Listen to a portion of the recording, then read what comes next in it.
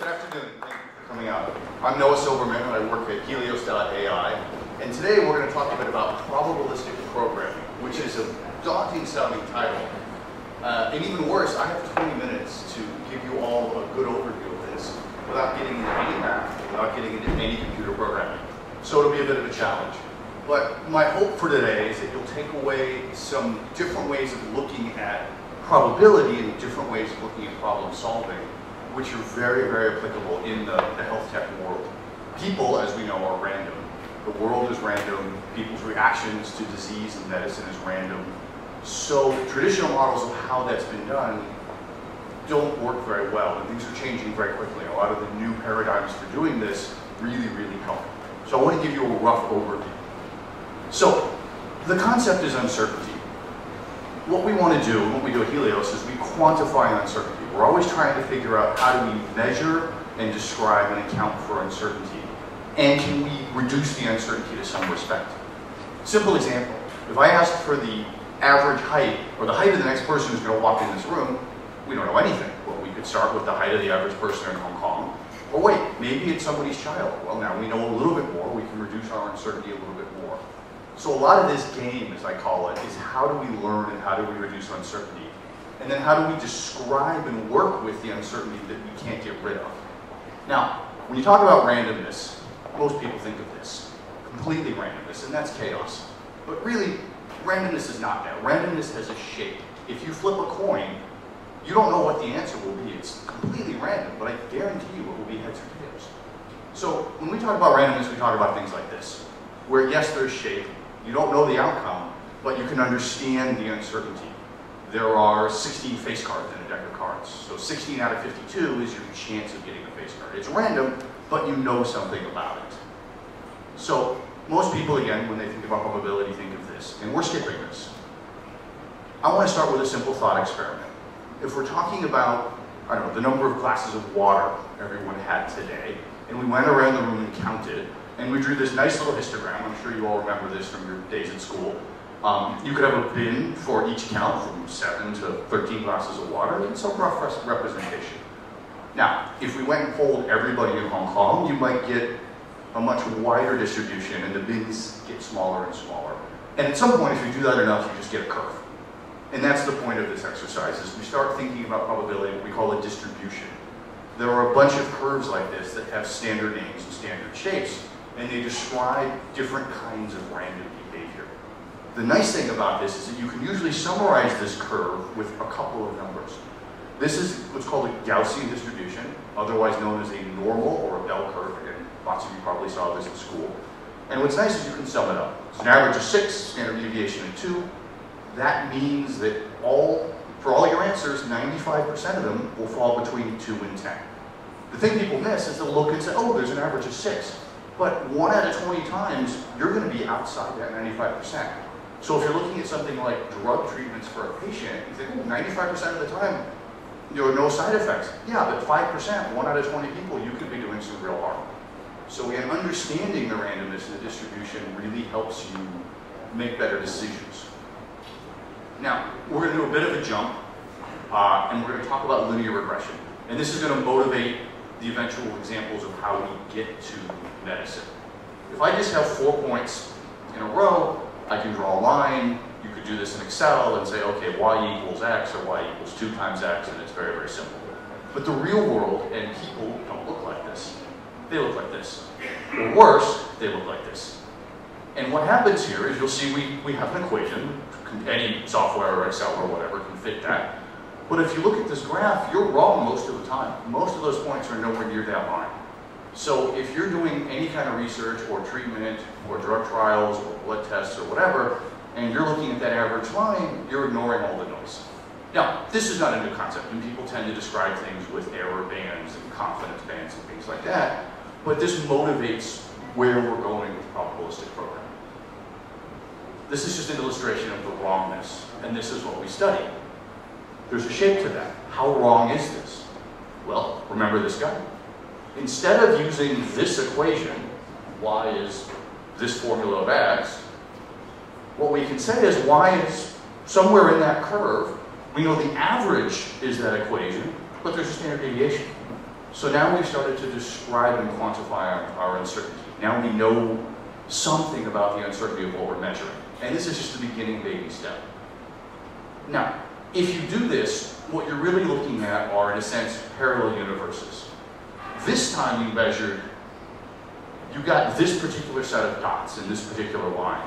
But maybe if you went and sampled another group of people, you would have gotten a slightly different set of dots and a slightly different line, and so on. So if you think about all these gray lines, those are all different possible universes you could have seen, depending on what you measured and who you measured. So, how do we do this? How do we look at this? I'm sure you're all familiar with Microsoft Excel, right? Everyone in the room has used this. Probably too much. So you normally would put a formula. C is 3 times A plus 4 times B, or whatever it is. Well, with the new kind of software we have, and with probabilistic computing, every one of these cells is represented by a curve, by a distribution. It doesn't have a fixed number. It has a probability of what number it could be. And every time you look in that cell, you'll get a different answer. And yes, it will fit this kind of curve if you went and looked in the cell enough. But any single time you look, you don't know what the answer is. You just have the probability of the answer. So what that lets us do is do interesting formulas where we can take this probability shape and that probability shape, divide by another probability shape, and get some math out. And why you do this is, again, quantify and capture the uncertainty. If you're not sure about things, or people respond differently, or ranges of things and treatments respond differently, why not model it as the curves and the shapes, and take your answer as a curve and a shape? It's not a fixed number, which is what people are comfortable with, but it's a more realistic way to capture what we're certain about and what we're uncertain about. Just a quick tangent on how we do this. Now, computers obviously can't think randomly. They work with numbers. But what you can do is you can sample numbers over and over and over and over again and look at the shape and the average. And a classic exercise, if you were in a PhD program doing this at school, you'd say, well, let's look at pi. Pi, which describes the shape of a circle. Well, pi, we'll skip the geometry, it's just the area of the circle divided by the area of the square. So if I went and took 1,000 grains of rice and threw them on that square and counted how many grains of rice were in the circle, how many grains of rice were in the square, and divided, I could know pi. And computers do this internally millions and millions of times over per second, of just randomly sampling things, plugging them into the right formula, and telling you what the shape of the curve is. So a lot of this comes down to random sampling amongst the uncertainty. Now, when you do this in software, this is from a program called Stand, it's a personal favorite. For each item, there's 4 numbers in this formula. After you've sampled a few million times, you'll see they have shape on the right. And they're not all smooth curves, and they're not clearly or neatly defined, but it lets you understand, maybe this is your answer.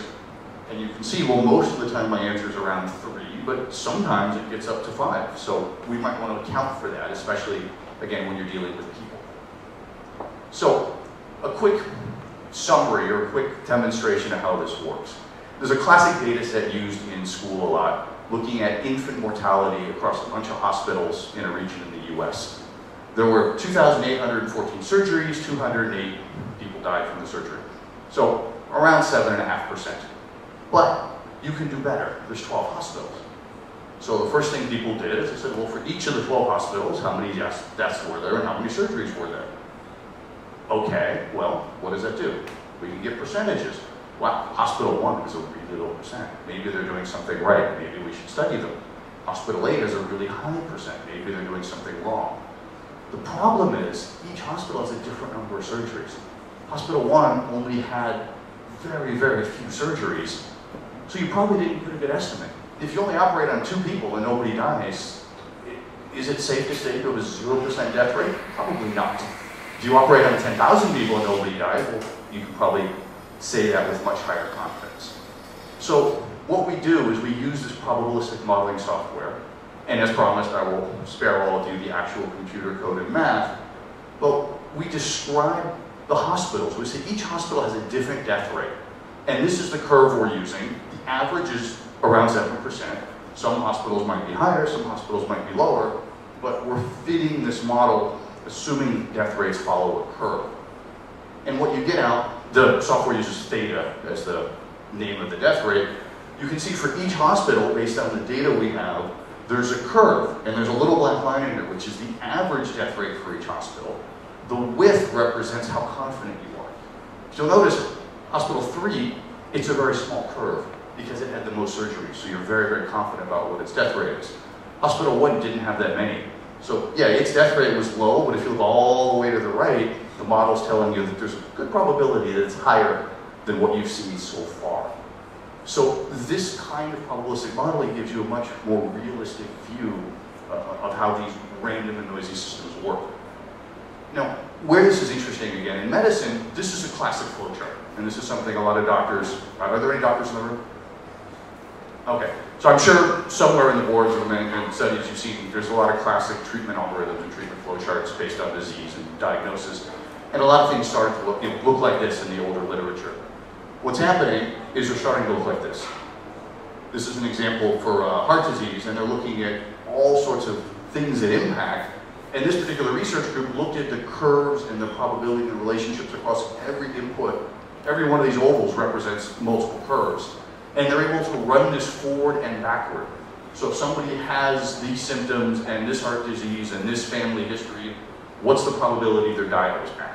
If their diet was good and they had this symptom, what's the probability they have a family history? And so using the probabilistic programming lets you have a much broader view of how all these things interrelate and a much broader view of treatment. Hopefully that gives you some things to think about and possibly some ideas you can use in some of your own projects. I'll be around if anybody has questions. Thank you.